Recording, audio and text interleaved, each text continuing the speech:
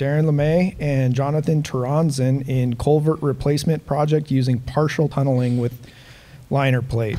Darren LaMay is a licensed professional engineer from Idaho Transportation Department in Boise. Jonathan Tronson is Burns and McDonnell's operations manager for the Kansas City Transportation Practice. I'm Darren LaMay from ITD, as he said, and Jonathan and I are going to tell you the story of the rehabilitation of the corrugated metal pipe that allows the Portneuf River to flow underneath US 30 in the southeast portion of Idaho. This is a unique project. Not only is it unique for Idaho, the state, it's the first time we've ever done a project of this type, but there are only 2 or 3 of these types of culvert replacements done in the country each year. A little outline of our presentation.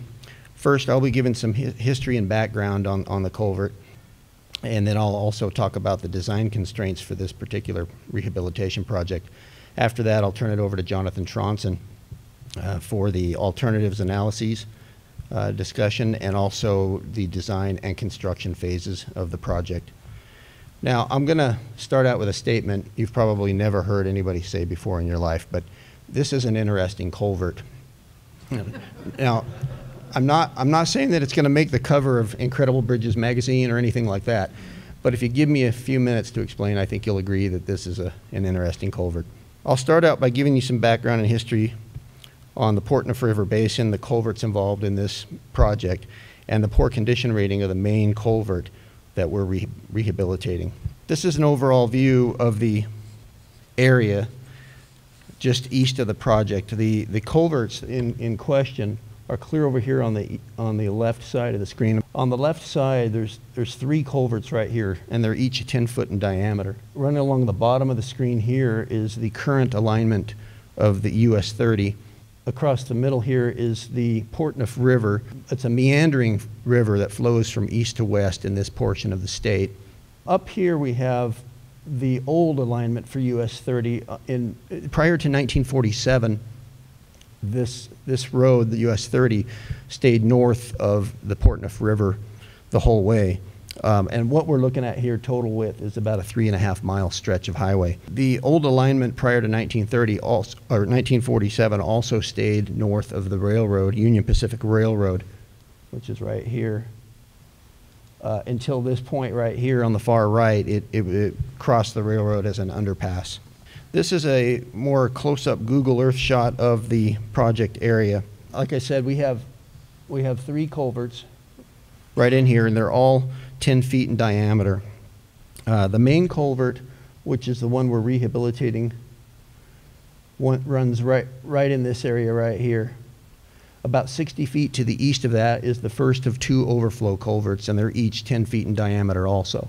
The first one's right about here, and then 25 feet further to the east is the second 10-foot diameter overflow culvert. In addition, we have in this site, there's a lot going on here. This is the Topaz Bridge that crosses over the Union Pacific Railroad line. Also, this area here, this water flow here is called the Marsh Valley Canal. And then also there's an access road right along here that goes under the bridge for access for the railroad. The Marsh Valley Canal takes approximately about 75% of the Portneuf River's water flow through it. And it feeds a hydroelectric plant downstream, about 3 miles downstream. And from there, it feeds irrigation lines for crops beyond that. So most of the time, only about 25% of the Portneuf River flows through this main culvert that we're rehabilitating. This is a photo that was kind of hard to get a hold of. This is an original photograph from 1947 of the construction of the main CMP.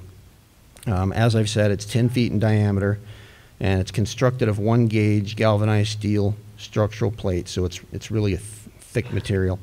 It's about 239 feet in length, and it supports a 2-lane highway at US 30 and about 45 feet of fill on top of it after this project. And this all worked from 1947. It worked good for about 15 years until 1962. And in 1962, there was a flood that washed out some of the fill and some of US 30 itself, actually, over the top of that 45 feet of fill.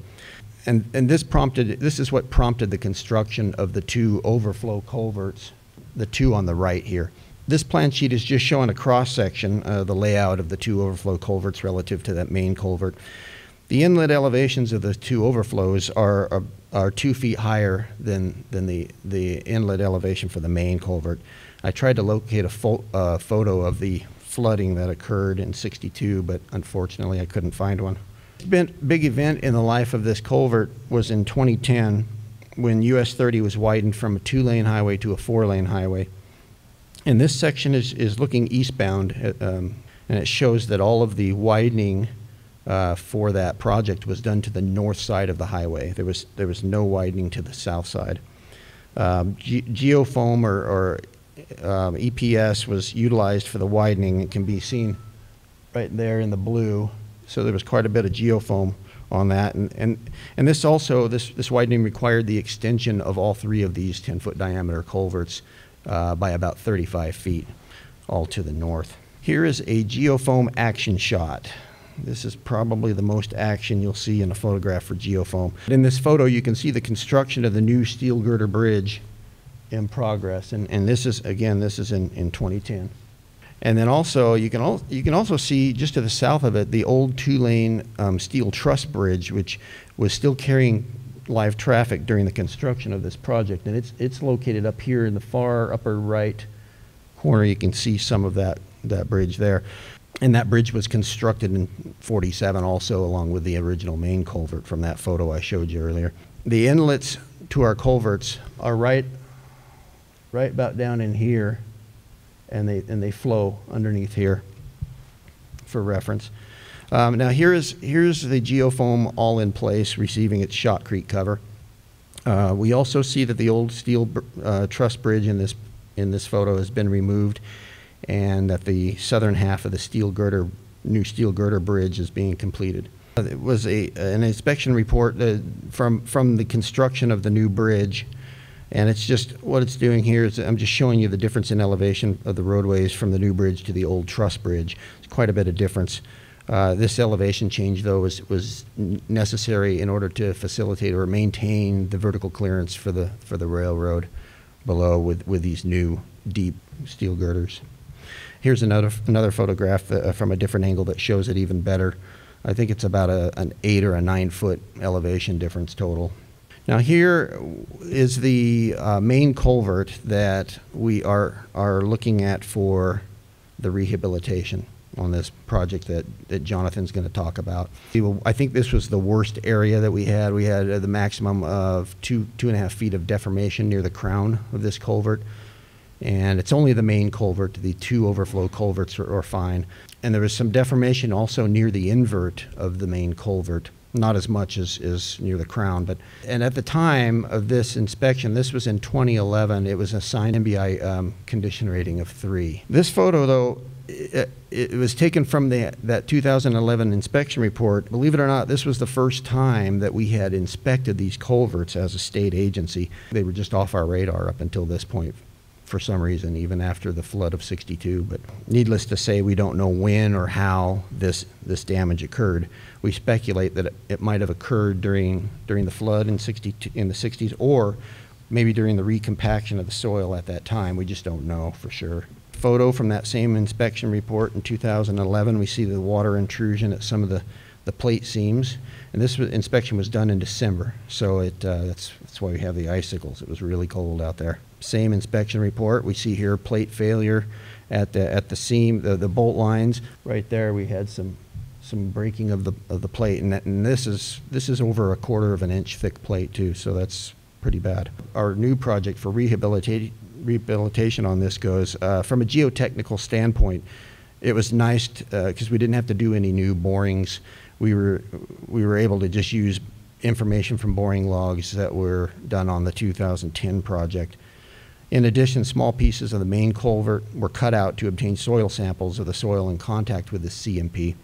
And sounding techniques were also used on the metal culvert to indicate voids in the soil. Now, for design constraints on the current project for rehab, prior to starting the alternatives analysis, we really had to have a good understanding of the design constraints that we were up against.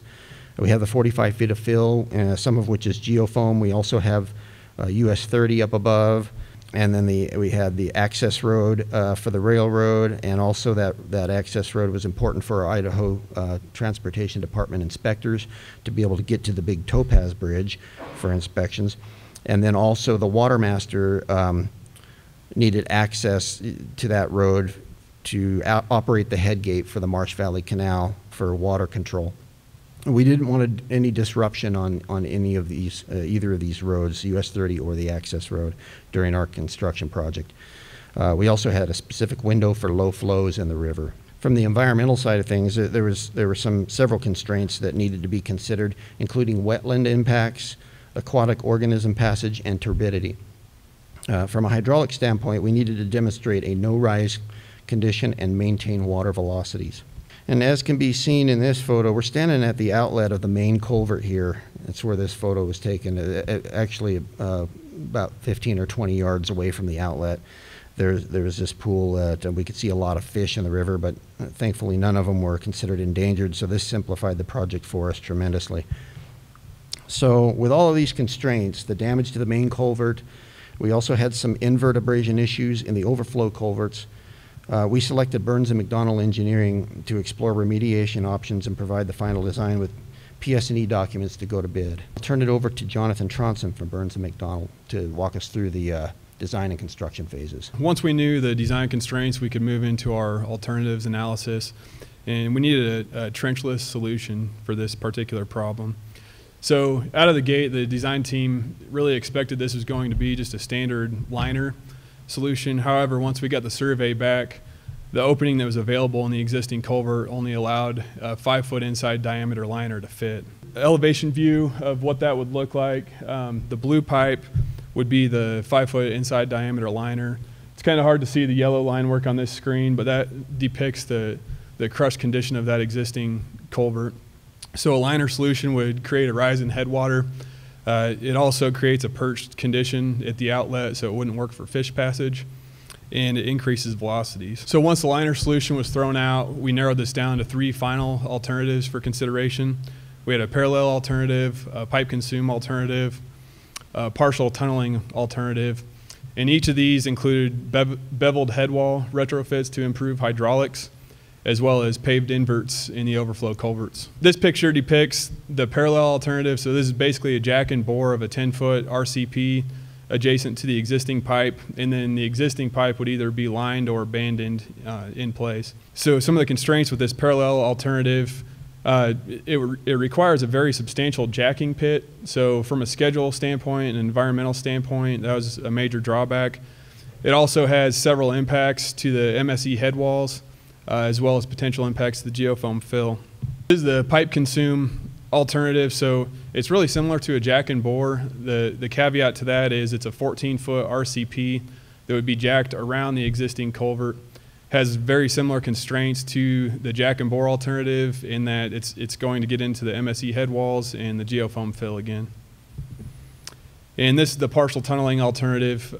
So basically this consists of bracing up vertically and horizontally the existing pipe, and then the contractor would remove the existing pipe out ahead of the proposed work and build the new pipe behind it as they progress. So between these 3 alternatives, none of these alternatives created a rise in headwater. Caveat to that, the parallel alternative, the jack and bore alternative, did increase velocities. So ultimately, the partial tunneling alternative was selected as the preferred alternative. We recommended a 9-foot tall by 11-foot wide ellipse, basically just to minimize the amount of overhead excavation that the contractor would have to do. Several benefits are noted here, but in the interest of time, I'm going to move on into design. Here's kind of a smattering of some of the details that we provided in the plan set. So in addition to these details, we had some cofferdam locations and dewatering requirements in addition to your typical plan set.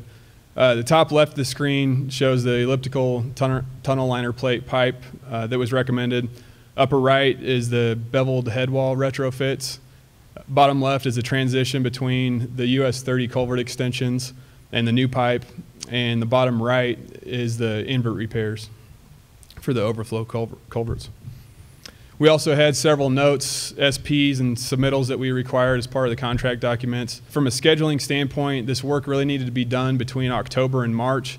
This is when the periods of low flows occurred. We also required some coordination with the water master as part of that.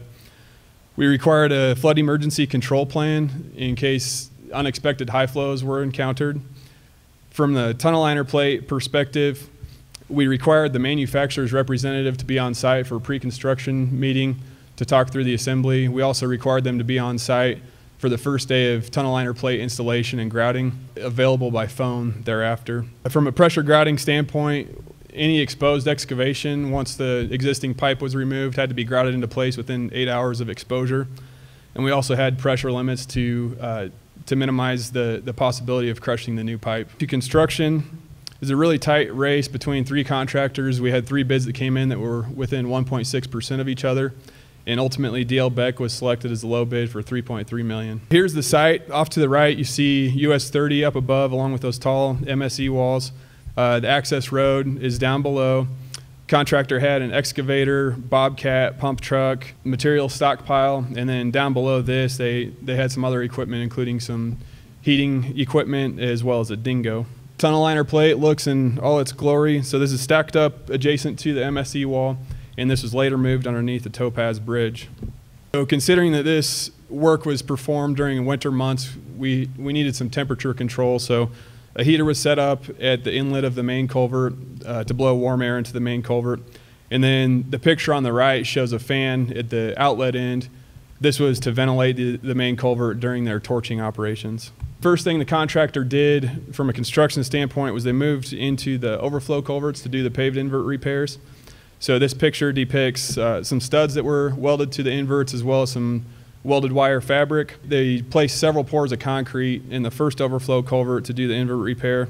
That took a little bit more time than the contractor was hoping for, so they ended up using shotcrete in the second overflow culvert to increase production rates. Prior to moving over into the main culvert, they had to dewater the Portneuf River. So this consisted of a sandbag cofferdam, and then they pumped that flow over to the overflow culverts. The contractor still had some water issues that they dealt with. There were some springs in the area that we didn't expect, and so they set up a series of sump pumps to keep the work area dry. This is the inlet of the main culvert, so you'll see that there's some geotextile fabric laid down. This was to protect the US 30 culvert extensions as well as the new pipe from abrasion. The aggregate and equipment drove over, and then as you see, there's aggregate on top of that. This allows the dingo access to drive over. Prior to doing any removal operations or new work in the main culvert, we required a bracing plan to be set up. So the contractor hired their own engineer to design the bracing plan. They came up with 10 by 10 timber posts as their bracing plan in the vertical and horizontal orientation. And then something else that their engineer recommended was the use of spiling. So this is a picture of some of those spiles. These are steel, hollow, threaded bars that basically get advanced out in front of the construction. The purpose of these is it stabilizes the soil up overhead such that when they remove the existing pipe, they don't have a bunch of material falling down overhead. So as you can see in this picture, several holes were cut in the crown of the culvert, and then those spiles were inserted out in front of the work. This drawing kind of shows you what that looks like. So on the left side of this drawing is the new pipe. On the right side is the existing pipe.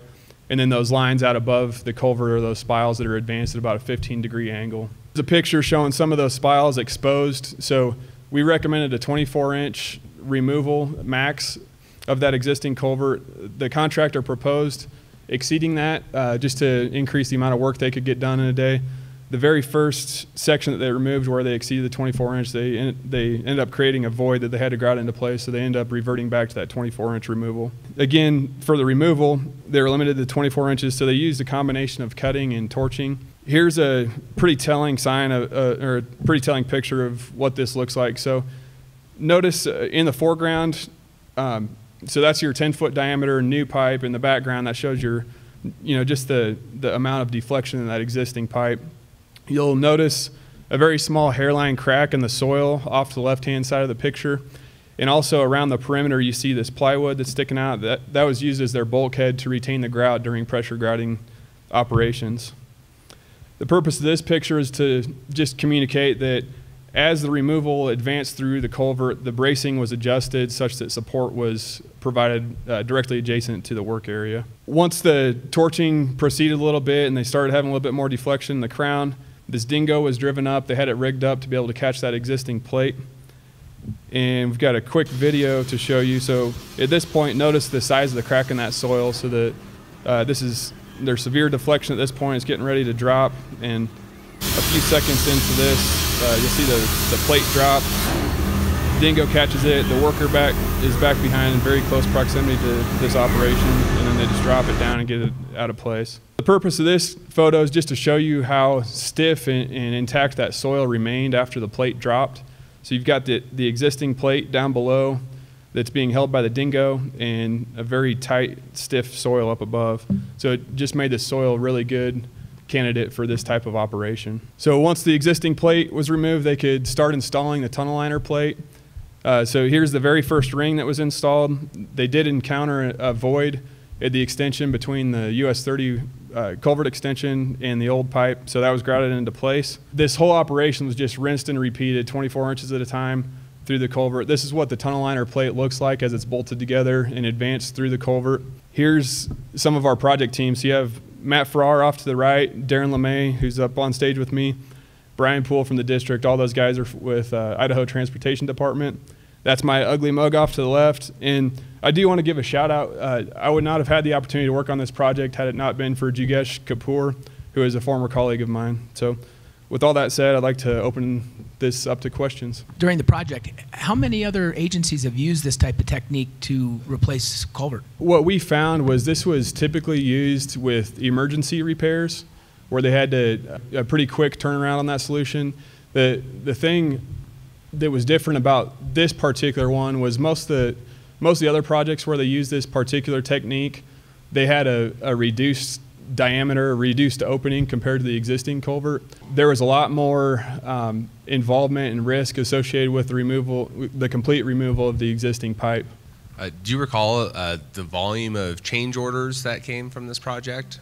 I would just assume that with something of this nature, you're going to have some on-the-fly changes, right? We haven't had any substantial change orders. So one thing that I will mention is that the scheduling on this, it ended up taking the contractor much longer than anticipated.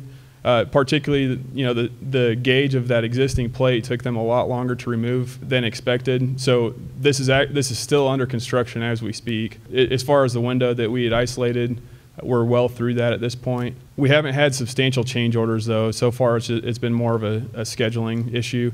The one thing that we did battle a bit was we had pretty restrictive requirements as far as the contractor experience, for the contractors who would be qualified to do this type of work. And we did fight that quite a bit as far as finding the right contractor to do it.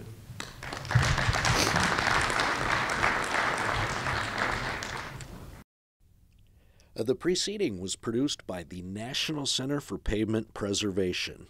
More information can be found on the web at pavementpreservation.org. Additional support provided by Michigan State University.